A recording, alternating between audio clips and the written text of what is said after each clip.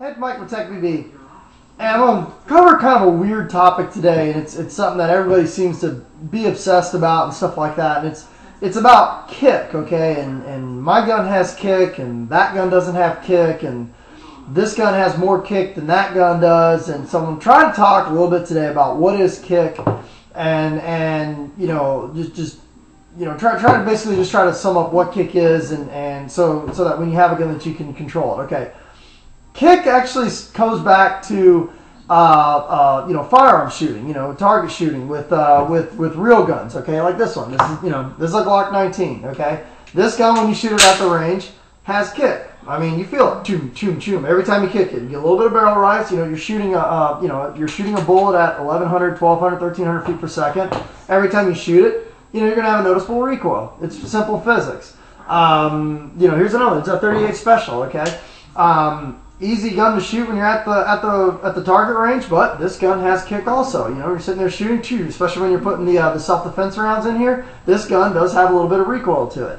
Paintball guns, when you compare them to real firearms, don't have kick at all, in my opinion. Okay, most paintball guns don't have any, in my opinion. Okay, shooting a paintball gun for me is like clicking a remote control. Okay, for me, they don't feel like they have kick. I've shot you know, tons and tons of firearms on tons and tons of firearms. Firearms have kick. Paintball guns really don't. Okay, this little noticeable every time you shoot.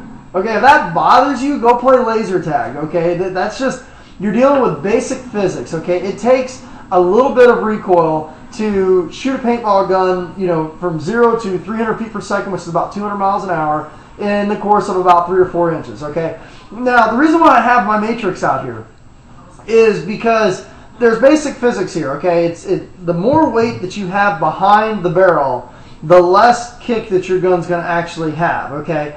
Now, there's certain things that if you're really looking to try to get the amount of kick on your gun down, there's certain things that you can do. The heavier you make your gun, the less kick it's going to have, okay? If you go from a velocity to a halo loader, your gun's going to feel like it has a little bit less kick. If you go from a 45 cubic inch tank to a 68 cubic inch tank, you're going to notice your gun's not going to be, you know, it's not going to have as much kick and recoil. Now, there's something else that is totally different. Kick you can't avoid, okay? Every gun's going to have a little bit of kick, but there is something that that sometimes people get confused. Is there's a difference between kick, you know, which and there's also a difference between kick and vibration. Okay, a lot of guns, especially spring-driven guns, have a lot of vibration.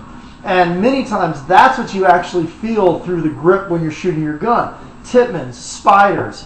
I'm trying to think of any other spring-driven guns. You feel a lot of vibration in those, and they're heavy enough where you don't really get a lot of kick, but you still feel that that little vibration in it. So maybe by kind of talking about this may kind of help you a little bit when you're setting up your gun, you know, for you know, especially you guys that, you know, think your first shot, first kill, you know, if you want a gun that's, you know, has very little recoil, very little kick to it, you know, look at one, trying to make your gun as heavy as possible by putting a halo instead of a velocity, 68 instead of a 45. That's going to help. Also, some of the super light guns that are coming out right now, like the Dangerous Power G3, super lightweight gun. Some of the new Egos that have come out, even like the Vice and the Protege. Okay, the lighter the gun is, the more barrel rise you're going to get every single time you shoot.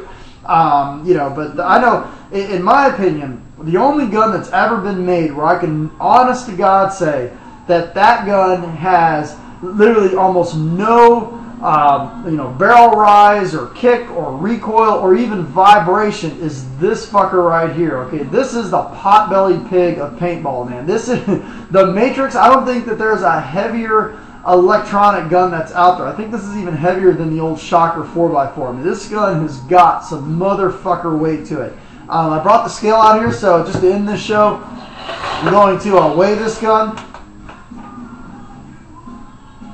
Let's see what we got here. Oh my God. Check this out. 3 pounds, 7.2 ounces with a critical ASA and a barrel. Let me make sure that you can see that. I mean, that is a heavy gun. And which is why these guns are great for especially playing woods ball. You've got it posted up on somebody and it's a really, really far shot. I mean, you pull the trigger once, the gun doesn't move, you pull the trigger again, you're going to get the same shot in the same place. But hopefully that kind of clears up what exactly kick is and recoil and vibration. Sometimes some of what you're actually feeling in the gun is vibration. Sometimes if it's a super lightweight gun, you will notice a little bit of kick. But hopefully this kind of helps clear that up. So when you're making your gun choice, you can kind of discern between kick and vibration, and maybe it'll help you make a better gun choice. Thanks for tuning in.